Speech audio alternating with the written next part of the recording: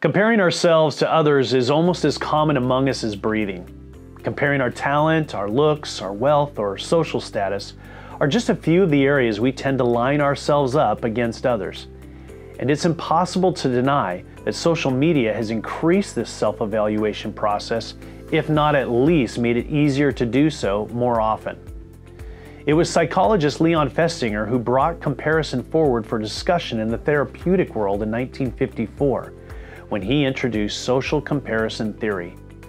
This is the theory that posits that individuals determine their own social and personal value based on how they compare with others. One such type of comparison is known as upward comparison.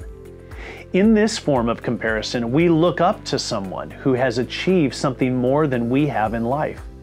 This may be physically, socially, economically, or even spiritually. And while this comparison may positively motivate us from hypercomplacency, it more often creates the negative obsession to get or be more, which can lead to covetousness. Upward comparison causes us to often believe that those we are looking up to are more blessed, more talented, or simply have better luck than we do ourselves. We may even become starstruck and try to live vicariously through their perceived success. This comparison leads us to miss the unique journey and personal sufferings of those to whom we are comparing, robbing us from seeing them with empathy as fellow humans. It also creates deep disappointment and disillusionment once we learn of the truth behind the success we've been idolizing. But perhaps even more, this upward comparison causes us to miss the great gift of contentment. Contentment finds satisfaction with our lot in life.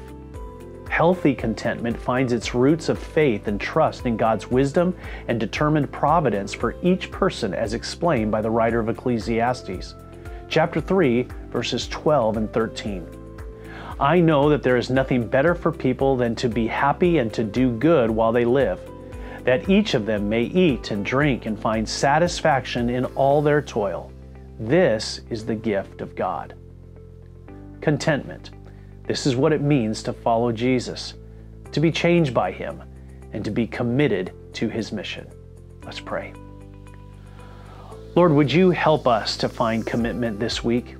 Help us to find commitment in the things that you have given to us, not wanting more than you are wanting to provide for us. Instead, let us celebrate the things that we have, and let us do the same for others, knowing that you have given to them the things that you have deemed appropriate for them to receive.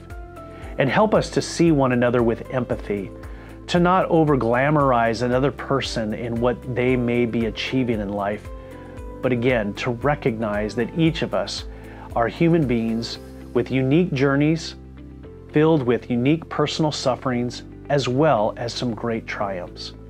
And I pray that it would be with that honest kind of viewpoint that we would view ourselves and others.